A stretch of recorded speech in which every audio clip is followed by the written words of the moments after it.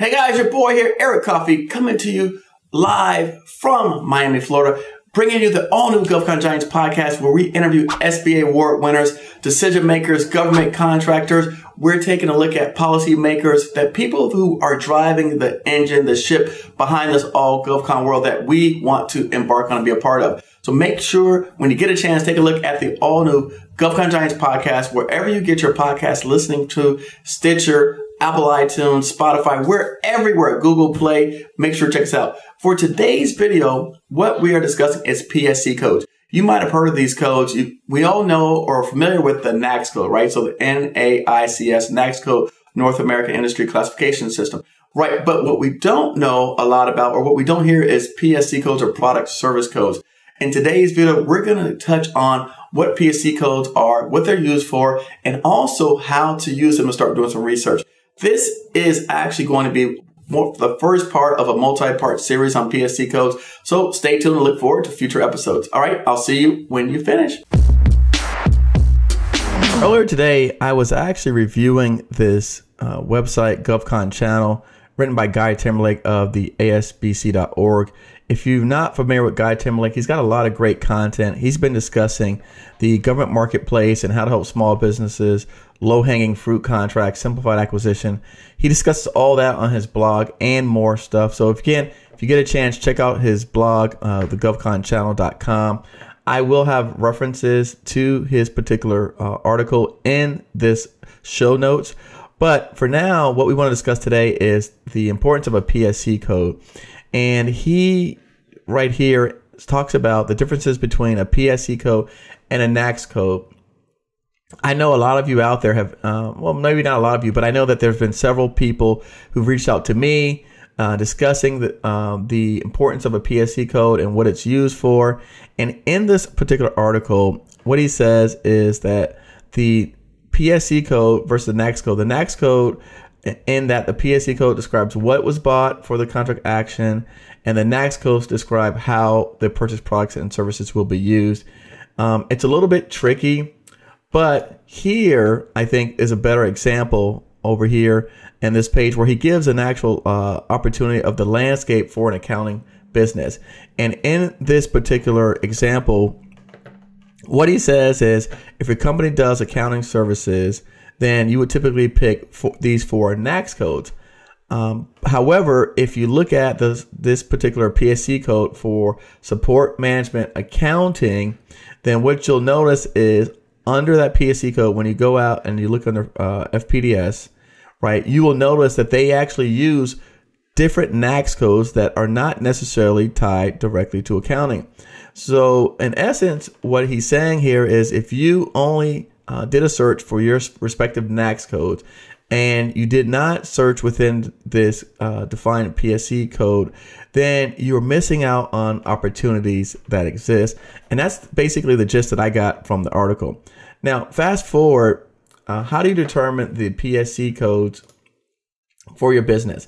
Guy was helpful enough to put in here a link to this handy dandy tool that the U.S. government uses to determine the PSC codes that the respective contracting officials are using.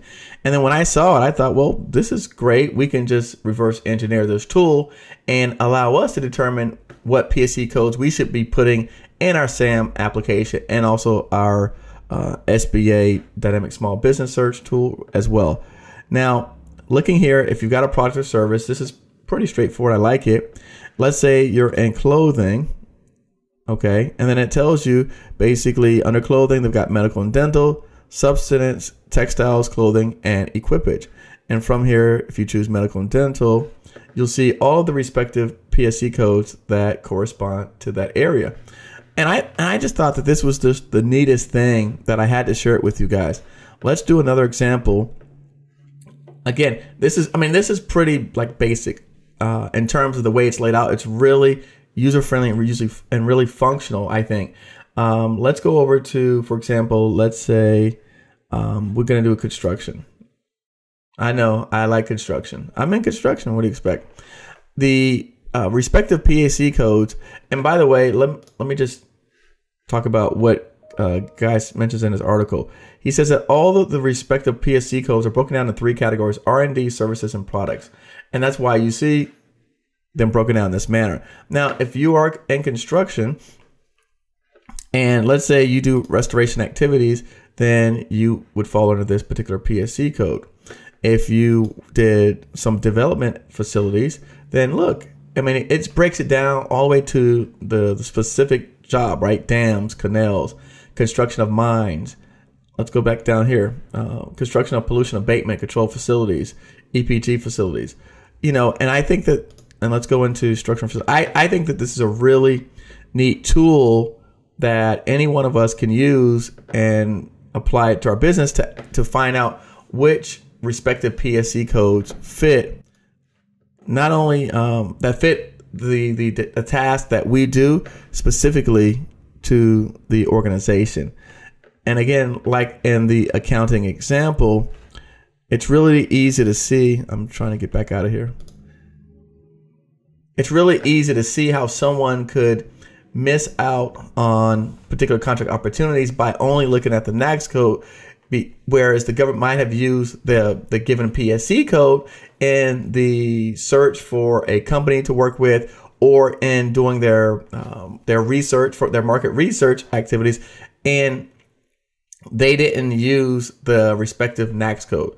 And that would basically eliminate a lot of us out here who, again, we're tracking all the projects based on NAICS and just eliminating PSC code. And that's the gist of the article. But I thought today I wanted to touch on, and I'm looking for some additional examples. I just thought today I would just touch on how you could, in a very easy manner, start adding PSC codes to your particular services. Now, here we go. Transportation services, transportation of people. And I actually have someone that sent me information about that.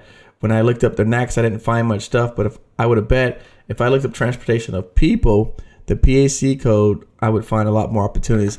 I think that for a lot of you out here who have done research and you found that your research has been limited, I can see how this is going to be able to expand the reach and the amount of potential opportunities that exist in doing your research. I know for a lot of computer-based companies, this is the case, because again, I've seen where you've had NAICS codes that include various services. So for example, one that comes to mind is dental sensors.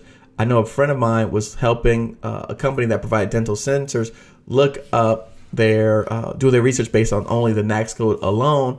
And when you did the search based on NAICS code, what we're finding is that NAICS code included other things other than dental sensors. So I believe that this particular, using the PSC code, would be instrumental in helping them narrow that search to just this very specific product that they were looking for.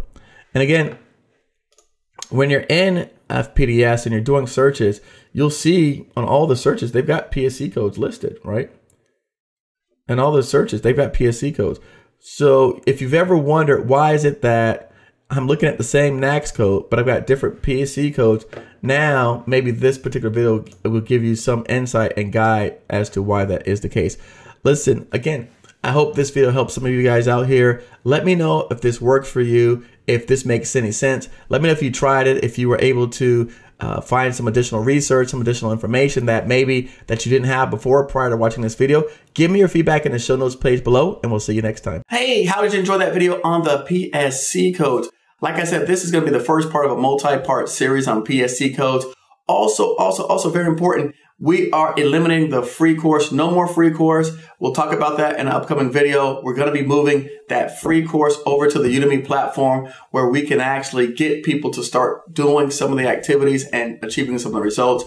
And like I said, we'll discuss that in some of the upcoming episodes. So if you have not already registered for the How to Win Government Contracts for Dummies free course, as of now, you are running out of time. It'll probably be in the next 30 to 45 days where it is gone. No more free course. We'll be putting together a webinar. And of course, we still will continue doing our GovCon Giants paid course for members who want to advance their journey and actually take a deep dive into this, get their feet wet. So Again, if you have not already, make sure you sign up on our email list for all this and more information. Also, tips, tricks, tools, tactics, how you can advance your journey. We'll see you on the next video.